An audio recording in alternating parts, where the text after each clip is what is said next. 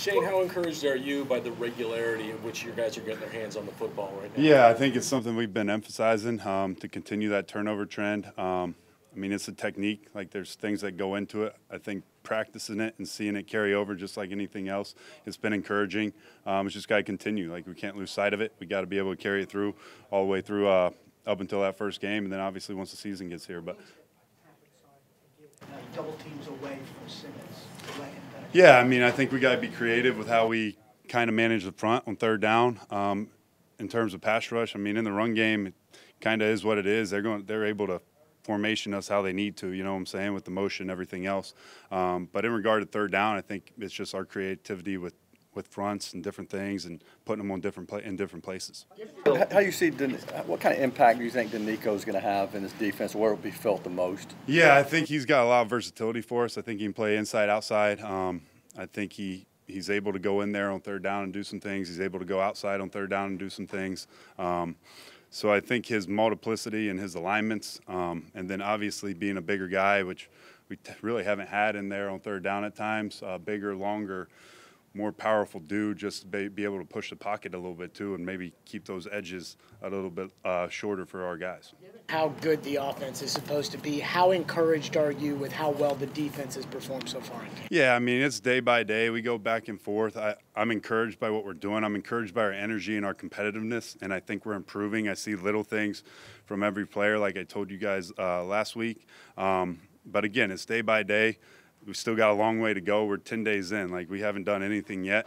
We got to keep improving, keep the focus on us, right? And then we'll see as we get into the season where this thing goes.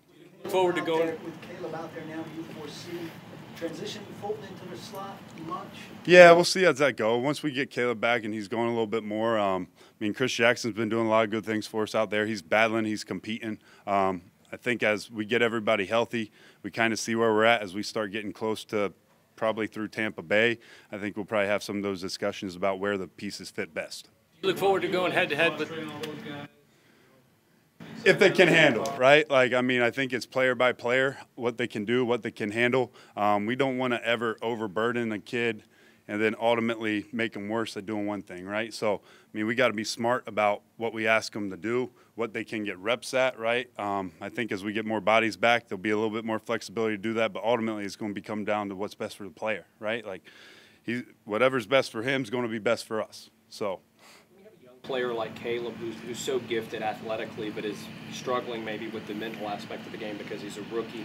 How do you balance that in figuring out how much to play him and where to play him? At what point do you just say, let him go and see what happens, and at what point? Yeah, no, I'm with you. Yeah, I think right now is the perfect time, right? In practice, in these preseason games, whatever it might be, as he gets healthy and gets going, every rep matters for him. No matter what the situation is, first, second, third, whatever it is, every single rep matters. He's learning something every single day.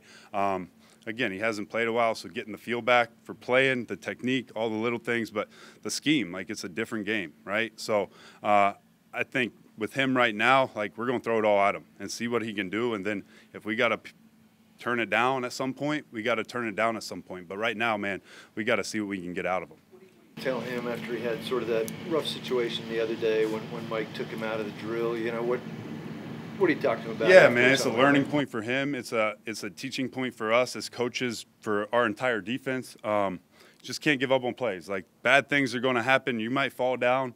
You got to find a way to finish. Like, we're not giving up on plays here. We're going to play full tilt to the tackle. You've heard it 1,000 times. But it's a good opportunity to teach a young kid and for everybody else to see it just the same. Like, we're going to get up and finish. Like, we're not going to take plays off. We're not going to say, oh, crap, I fell down and start chilling out. Like, we got to find a way to finish the play. They're on the other side of the field Friday night. How much do you look forward to that? Yeah, man, I'm excited about it. I mean, obviously last year a little bit in training camp, we went at it the same way. Like, I mean, we'll see how it goes, but I'm excited. Arthur's a good friend of mine. Learned a lot from him when he was here. So I'm excited about seeing him, excited about seeing Dean, all those guys, man. There's a bunch of them over there that I know. What did you see from Breon Borders last year that lets you know that he could be more than just a mid-season fill-in when you had injuries? Yeah, I think the thing with Breon, he comes to work every day. Like, he's reliable. That's the one thing. Like, he's going to be out here. He might not win every one. Nobody wins everyone, but he's going to compete. He's going to challenge. He's going to play hard. I think he fits our culture in that regard, what we're looking for from our players. And like I said, day in and day out, we know what we're going to get. Like, there's not going to be surprises. And there might be times he gets beat. I get it. Everybody gets beat. But at the same time, he's going to try to do what he's coached to do, and he's going to play hard. Preseason, you feel like is maybe is it a tone setter at all for what happens in the regular season? Or have you got so many different guys in that you're mainly just trying to evaluate players? Yeah, I think anytime we go out there, anytime we take the field, whether it's out here in practice, whether it's a preseason game, whether it's a walkthrough, like there's got to be a mindset, right? Like we've emphasized all these things: communication, coordination, the third down, the red zone, the second and long, right? Like those have all been emphasis for us. Like that's got to continue. Just because we got different guys in there, like we're still trying to get better at the things we're trying to get better at, and hopefully that can continue and we can show that come Friday. Crow was talking the other day about kind of an interesting technique he's used with Harold this year about sort of not letting him do the speed and dip rush and forcing him to do other stuff. Just wondering what you think of that, and if you've seen Harold start to develop some other moves because of that. Perhaps? Yeah, no doubt. I think it's a great idea. I do. Harold really hasn't been out there a ton, so it's tough for me to tell right now, you know. But I do think it's going to force him to kind of lean on some other things and learn some other things and work on other things. Like we talk about all the time, practice ain't the time. Like you want to win every rep in one-on-ones, but at the same time, it's your time to try some things out, right? So take advantage of the opportunity to try some new things, see if you like something else, and kind of go from there.